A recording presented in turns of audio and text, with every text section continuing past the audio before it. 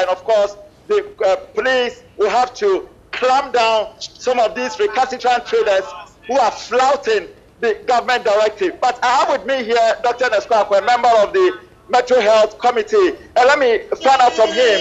They allow these traders to come here and trade, to sell their foodstuffs so that those who are at home will also get something to eat. But Doc, now you are telling them to get out of the street. Why? Yes, good morning to your viewers.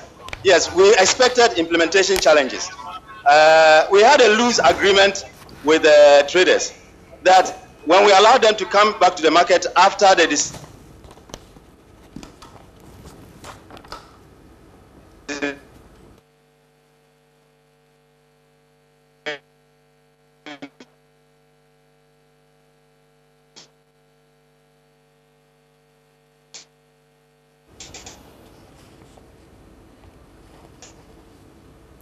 Well, we're joining Evans Income shortly. We have a few technical challenges. What we're learning is that some traders are flouting the social distancing directive that was instituted by the Ghana Health Service.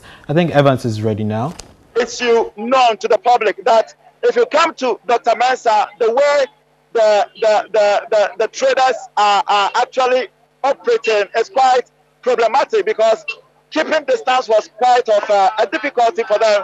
And I'm not surprised to see the Metro Health Committee come here to clamp on them. But there is another development from Asafo, which is a suburb of Kumasi, and it has to do with a suspected case of this a Ghanaian returnee from Italy.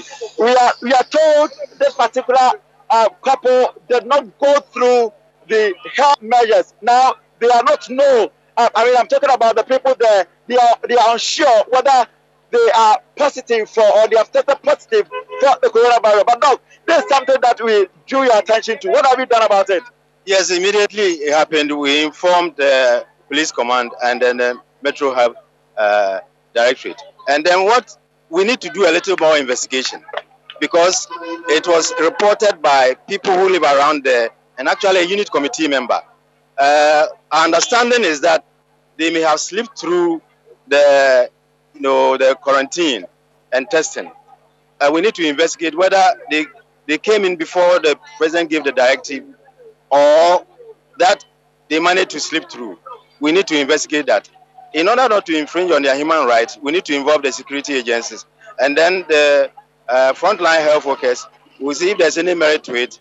Then we'll have to, counsel them and probably take their sample. We understand that they may have come from Italy, may have slipped through, were in Accra, and when the partial lockdown was announced, they may have come to Kumasi, where they actually live, and they have slipped into their houses and hidden. But we need to investigate. You can't just, act upon this. But at least the police will be involved. Then the frontline health staff who take the samples will be involved. And when we do the investigation, then we'll probably make a decision whether to, test them and isolate them and so on and so forth. We can't just jump at it. But I assure you that action will be taken as soon as possible. There will be no delay. All right. So, AJ, that is the situation here from the Ashanti region. I don't know if there's anything that you want to know. Evans, or we'll be joining you in our subsequent bulletins.